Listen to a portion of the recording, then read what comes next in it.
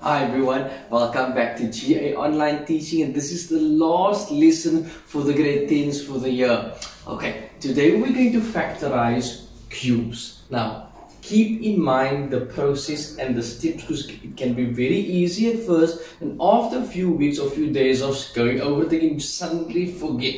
But luckily this video is online. Okay, so over here I need to find cubes. Cube means I can find the cube root of something. So I find the cube root of literally everything, and that goes into my small bracket, and then we'll see what happens to our big bracket. So the cube root of 125 x to the power of 3 is 5x. What's that sign? Minus.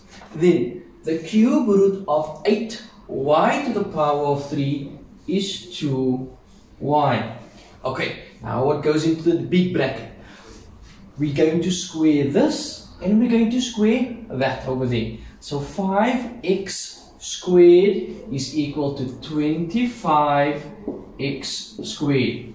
Right, the next one, 2y squared equals to 4y squared. Now, this now becomes a little bit more tricky. What sign is this? A negative. Meaning that the opposite side of a negative would be a positive. Keep that in mind. Always, whatever this sign is, this one has to be different.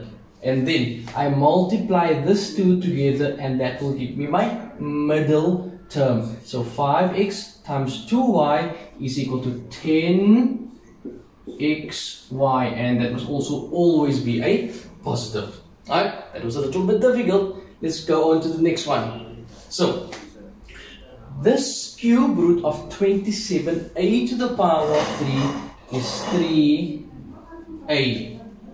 What's that sign? Plus. What's the cube root of 64b to the power of 3? The answer would be 4b.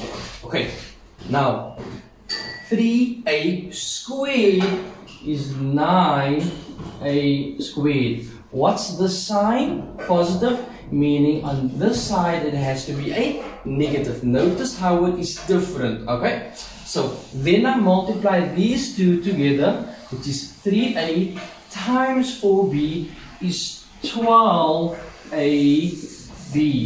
and then I have plus. That has always be a plus, and then 4b squared is equal to 16b squared.